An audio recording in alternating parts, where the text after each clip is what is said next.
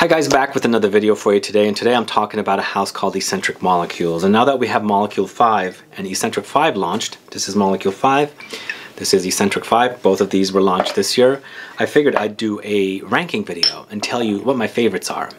It's interesting because also the ranking is different when it comes to the molecules and when it comes to the Escentrics. So I'm going to tell you the ranking for both, but I'm also going to tell you the house overall, because some of you are familiar with the house and are familiar with the fragrances in this house, but some of you have been asking me that you're not really familiar with them and you'd like to learn about them. So we're going to do all that, plus I'm going to tell you about this particular sample set, which is available now at Luckyscent. 2 mLs of each, 10 total fragrances at $30, but I am doing one set to give away to one lucky subscriber of this channel from the USA. So if you're curious to learn about Escentric Molecules Fragrances, then please stay tuned.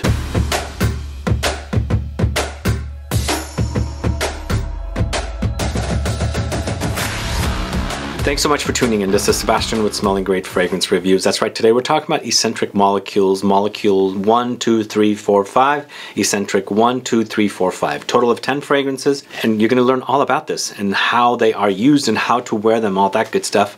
But before we do that, if this is your first time tuning into the channel and you still haven't subscribed to the channel, please click the subscribe button below and also click the bell so you'll be notified for future videos and giveaways. Escentric Molecules Fragrances first launched Molecule 1 back in 2006. This is Molecule 1.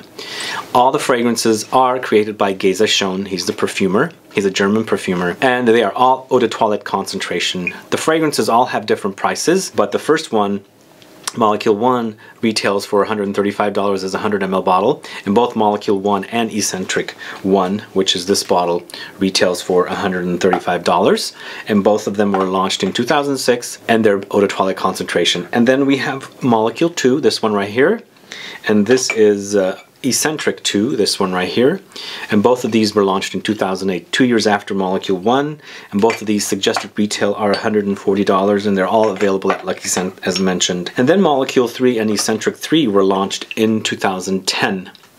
These are 100 ml bottle eau de toilettes for $145 each. Finally, 7 years later, they took a break, I guess a pretty long break, and they launched Molecule 4 and Escentric 4. As you can see, I've used a lot of this one, and this one has been used quite a bit too. This is my second bottle because I love this one. So these were launched in 2017, and these are suggested retail $150 for 100 ml. Again, eau de toilette concentration. Lastly and finally, they launched, as I said, Molecule 5 and Escentric 5 this year, 2020, and these are also $150 for 100 ml eau de toilette. Which one is my favorite? I'm going to tell you my favorite happens to be, I've already told you actually, is number 4. Molecule 4 launched 3 years ago, focusing on Javanol. And Javanol is a synthetic molecule or synthetic recreation of the smell of sandalwood. And this one happens to be one of the creamiest and most warmest, I guess, sandalwood experience. But it's not real sandalwood. It's actually synthetic. So they're actually not using a resource from the earth. It's synthetically created. So what's great about this is the fact that they're not utilizing or consuming up all the sandalwood in the world, and they have a synthetic version of it, and it smells phenomenal. This one smells so good. So good.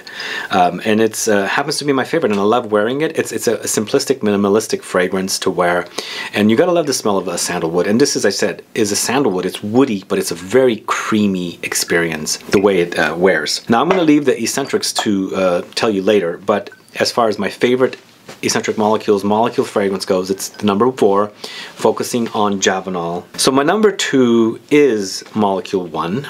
This was not my number 1 until the number 4 came out. And the reason this one's number 1 is because it just smells great. But you know what? I should say both of these fragrances, number 4 and number 1, were anosmic to me when I first smelled them. I guess I was anosmic to it. I couldn't smell anything, especially this one. This one, I got it. It was sent to me by a fragrance-loving community friend. He said, you got to smell this. It's great. It smells like cedar. It's woody. It's all that good stuff. And so I got a decant, and I couldn't smell a thing. But you know what? As my nose, started, I guess, recognizing it, I started smelling it, and finally it became one of my favorites. And I've turned Molecule 1 on to so many people, and they fall in love with it immediately. They like the idea of the minimalistic, you know, simplistic kind of notes. And a lot of times these fragrances, the molecules, are really perfect for people that don't really like fragrances. And I love fragrances, and I love these. So I love them not only to wear on their own, because they make great, like I said, minimalistic, simplistic scents, but they also are great to layer with. And these, you can layer the Escentrics, or you can use them to enhance other fragrances. Let's say, for example, this one is perfect for citruses. I feel like it's great for citruses because you can layer this one down first and then spray citruses on top, and it just kind of like boosts your citrus fragrance and makes it woody, if that makes sense. But anyway, Molecule focuses on ISOE Super, another very, very common note that's used in perfumery. I feel like this is one of the most common notes in perfumery. It's always seen in the base notes, typically in the base notes. It's woody, and for me it smells like a cross between cedar and sandalwood. More cedar than sandalwood.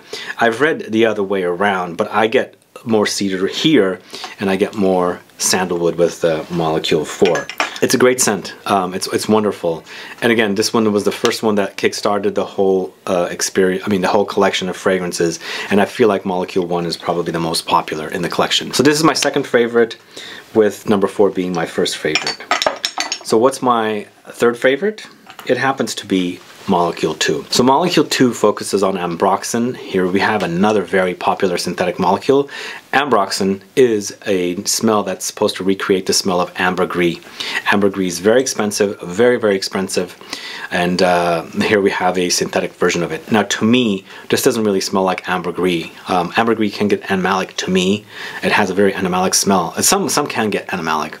But this, for me, is more like a...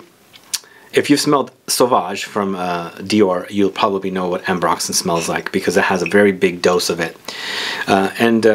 This one actually, for me, I feel like it's a scent, it's very minimalistic. In fact, it's probably the most minimalistic out of the entire collection.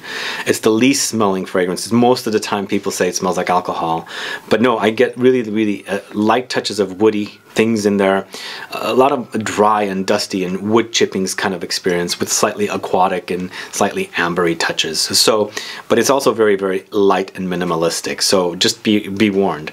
And this actually makes a great, great a fragrance to layer with. And you can spray this one under the citruses, like I said, I was telling you about with Molecule 1, and I feel like that'll work great. But this actually is perfect for everything, I think. Since it doesn't really have a smell to me, it can be mixed with a lot of different things. I feel like this is perfect for floral fragrances, citruses, other woody fragrances, ambers, patchouli, everything like that. I feel like you can actually do and experience wonderful. So great thing about the fragrances here, if there's not too much smell, it's perfect for layering. If there's a really strong smell, which are the last two I'm going to talk to you about, because they have the strongest, most intense smell on their original form, it's less layering you can do, because you're going to be like, you know, contrasting with the smell of the other perfume. But I feel like this is perfect layering tool with a lot of different smells. The best one out of all of the fragrances to layer with. It's Molecule 2. Anyway, this one was launched in 2008, 2 years after Molecule 1. My fourth favorite is Molecule 3, focusing on vetiviral acetate. So this one, I feel like, is a very strong smell on its own, and vetiviral acetate is a synthetic recreation of the smell of vetiver. And to me, it smells very pungent. It's like a very pungent, rooty, earthy vetiver smell. Very, very strong. And this one happens to be my fourth favorite, because you're thinking, I love vetiver, and why is he ranking it at number 4? To me, I like the Escentric Molecule Fragrances for their minimalistic experience. And for me, this is not very minimalistic. In fact, number 5 is not minimalistic at all. And it's like a fragrance on its own. So if that makes sense, I don't rank the Escentric Molecules Fragrances for an actual fragrance.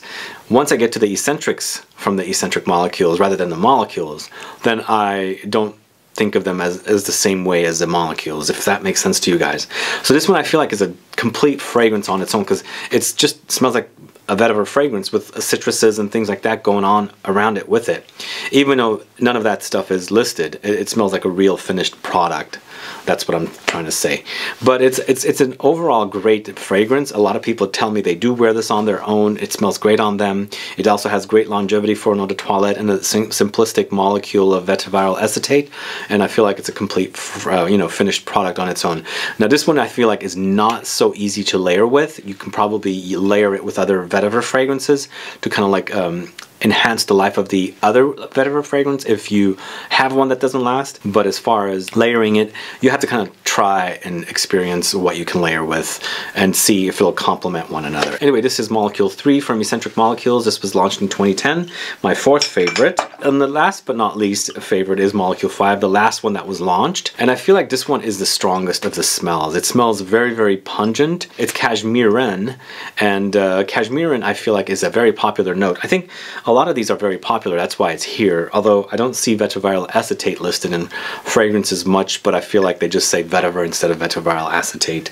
But I feel like all these notes are popular. I'm thinking number 6 might be cologne. I don't know, I'm guessing. We'll see. But cashmerean is used a lot in perfumery as a base note. It's a woody, ambery, slightly animalic kind of a note. That's synthetically used in perfumes. And here we have it in its most minimalistic form. It's just the actual cashmerean on its own as a fragrance. And this one actually I feel like is very earthy, and it smells like very, very rooty. Like it's the root and the earth down there under the earth. Not dirty smelling, but just earthy smelling. And to me, I get mushrooms with it. I don't know if you guys have ever experienced it, but it's strong. It's a very strong smell. A little goes a long way. A lot of people say it's a bit animalic. I could see that. But to me, I don't get like animalic like civet or castoreum or something like that. I get more earth, like deep under there, like just the dirt, the earth. That's why I say it smells like mushrooms. So that's cashmerean. That's my number 5th favorite of the collection. And again, it's the same reason as the vetiviral acetate of Escentric Molecules, Molecule 3.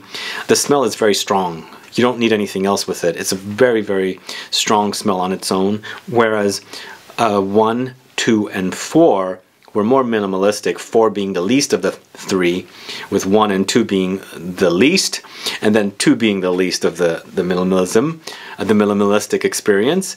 I feel like the 1, 2, and 4 are the ones that you can layer perfectly with other notes, but 3 and 5 I feel like it's so strong on its own, it's really difficult to layer. But you can figure it out. You can play around if you have these. I feel like you can do that with the sample set that I've mentioned. As I said, I have one to give away, and it's all 10 fragrances, and they are available at Luckyscent. I do have a link in the info box. So what happens with the Escentric fragrances from Escentric Molecules? So we have the molecules that I spoke to you about, which are the minimalistic one-note fragrances of the synthetic molecules. Now we have those moved into the Escentrics and complementing other notes that work great with them, and that's what they have with the fragrances. And my favorite happens to be number 5. Go figure. My least favorite molecule is 5. My most favorite Escentric is 5. And what I like about this one, it's very, very complex. It's so complex. There's so much going on with it, and I feel like it's so complete and so great, so long-lasting. It's a very fresh and refreshing, kind of a green, woody, citrusy, leafy kind of herbal aromatic fragrance, which I love. With this one, you have lots of bergamot. It's like a very bergamoty fragrance. There's lots of juniper. Cashmerean is here. As I said, cashmerean is the note here, the main player here, and moved into the fragrance here. And you have cypress, rosemary, bay laurel. ISOE Super from Molecule 1 is moved in here. And then ambroxan from Molecule 2 has been brought in here as well. And a lot of other notes with citruses and things like that. It's a great, great scent. I feel like this is going to be perfect for summer wear. In fact, I might actually feature it in some of my summer lists because it smells so good. And it's just a complete, finished, juicy, citrusy, woody, herbal, aromatic fragrance experience. I think there's also some fig leaves in here that I really like. Just the whole thing. It smells like leaves and citruses and woods, and I feel like this is definitely Geza Schoen's signature style when he does make fragrances outside of the molecules. So that's my favorite. My second favorite Escentric happens to be Escentric 4, and as you can see, I've worn a lot of it. This is my favorite. These are my favorites, and this is my second bottle of the Molecule 4. And I'm at the end of my first bottle of Molecule 4, and I just love the way this one actually seems a lot complex as well. It's funny, what I've experienced is they got more complex as the numbers grew higher. So number 5 is the most complex, number 4 is the second most complex, and I love that about it. So this one has juniper as well, but you've got lots of grapefruit, so it's very juicy and grapefruity. There's galbanum, mastic resin, rose, and a lot more other notes in here to make a very fresh and refreshing, great summer wearing experience, fragrance wearing experience. Again, I feel like Geza Schoen's signature style is here. It's a fresh, leafy, resinous, fruity kind of a herbal aromatic fragrance experience. And once again, I've smelled Geza Schoen's fragrances all over, and I feel like I can pick out his style, especially here with the Escentrics. If I was to smell these blind, I can totally say, okay, this is definitely a Geza Schoen creation, and it smells great. This is number 4, used to be my favorite Escentric, but now, as I said, number 5 is my favorite Escentric. So what's my third favorite Escentric? Well, we're going backwards. That's exactly what's happened here.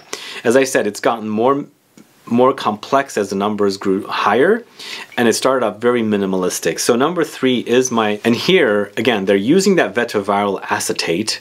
I didn't mention it in here, but there is this Javanol in Escentric 4, but here they're using that vetiviral acetate and they're complementing it with other notes. And what they have here is lime, ginger, green peppercorn, cedar, tea, and some other notes. And this one actually I find really well. If you like the smell of this, but definitely this is a more complex version of it because they're adding those additional notes. And if you ever have any issues with the longevity, I would, layer this one down and then spray this one on top. That's how I do. Usually when I'm layering fragrances, I like to spray the more dense fragrance and the bottom. Another wonderful creation, Escentric number 3, but I feel like the closer we get to Escentric 1, the more minimalistic it's going to be, and I'm not sure if it's something that Geza Schoen has noticed with these fragrances, and they've decided to make them more complex as they're adding new Escentric Molecules fragrances. But this one's complex enough. I feel like 2 and 1 are the least complex, but with what's going on here with the vetiviral acetate and the other notes, I feel like it's a great wearing experience. Anyway, that's Escentric 3.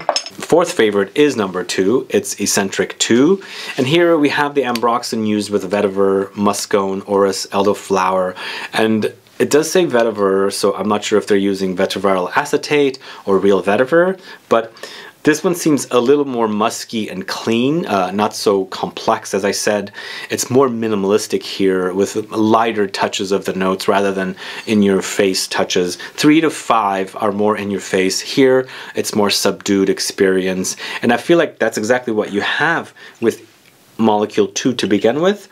So to give you a complex version of Molecule 2, you're still going to get those subtleties, but there is some actual essences in there, just more subtle versions of them. Anyway, this one's great. It does have a little bit of a vetiver touch, but definitely musky, the muscone note, slightly powdery as well, but it's wonderful. Just very minimalistic, as I said. And last but not least, it's Escentric 1. It's funny how this ranking worked out. Escentric 1 is the most minimalistic to me out of the whole lot. As I said, it utilizes ISOE Super, and ISOE Super, remember, is this woody note that smells like cedar sandalwood. But this one also has some lime, some iris, some pink pepper. Again, it's not overly minimalistic, but still it is. I feel like it's just light. It's just the way Molecule 1 works, but now they've just added a little bit of some complementing notes to work with the molecule, to work with the Escentric 1. Again, if you like this and you feel like it needs to be boosted up, layer some of this down and then spray this one on top, and then check that out, because that's what I like to do. But I like to experiment with the molecules with other fragrances just because it's really nice to do that. And I actually have a whole video on layering or intensifying your fragrances on the channel. So if you're curious to find out more about these fragrances and how to use those combinations as I was telling you, you should definitely watch that video. Anyway, thanks so much for watching today. If you want to participate in our giveaway for this sample set, this is what I'll be sending you guys, and this is how it is. And this is available for sale on Luckyscent for $30 for 10 samples.